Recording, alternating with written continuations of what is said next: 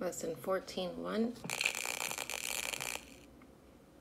What are different ways to display data? Let's find out.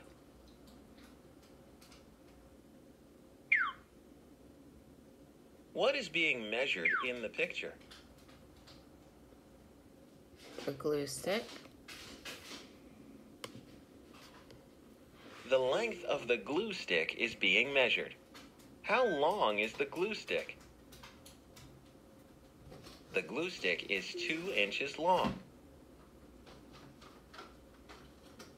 You can use a table to record the measurement data. What are the labels at the top of the table? The labels are object and length in inches. What do the numbers in the table tell you? The numbers tell you the length of each object in inches. Select your answer.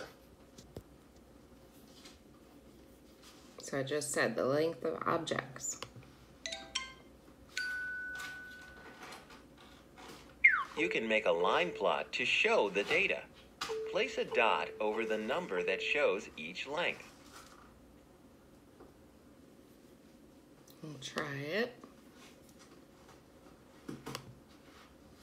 Not sure what it wants us to do. The glue stick is 2 inches long. The string and the scissors are 4 inches long.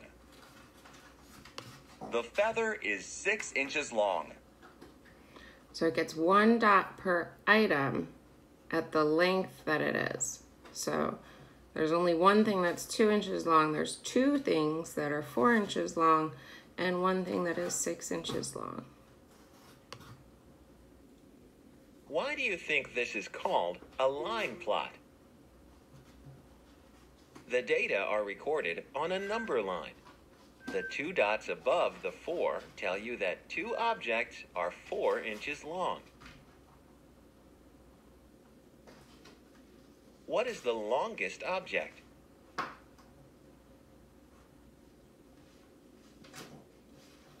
Well, the 6 is the biggest number, so the 6 is the feather.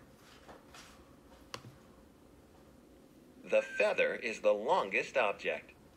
Now you know how to use a line plot to display data.